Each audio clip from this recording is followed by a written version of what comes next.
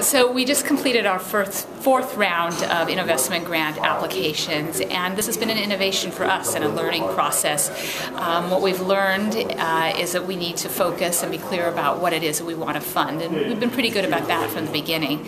We've also learned that it's really important to help the innovators define their metrics early on when they're going to build a prototype or run a pilot. And for the projects where we did sit down and really talk clearly about metrics, those projects went a lot faster and a lot better than those where we didn't have those conversations. So that was a big learning for us from an administrative point of view. We've learned a lot about communicating and sharing the work of the innovators are doing and letting people know that this resource is available. We also are very focused on what happens after the pilot phase, and that we need to have a warm handoff, a way to support our innovators across the OGAP.